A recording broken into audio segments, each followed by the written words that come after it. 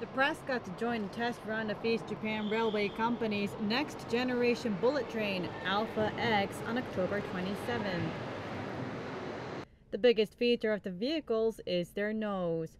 The long noses help reduce air resistance and noise.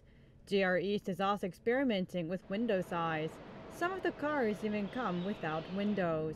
Engineers are now trying to improve both the car and the railroad track so they will be able to stand the speed and to ensure safety. The test run takes place between Sendai Station and Shin Aomori Station, both in northern Japan.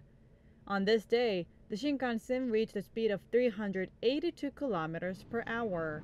The railway giant aims to run the vehicle at 360 kilometers per hour once the ALFA-X starts operations. They hope to complete the new bullet train by the spring of 2031.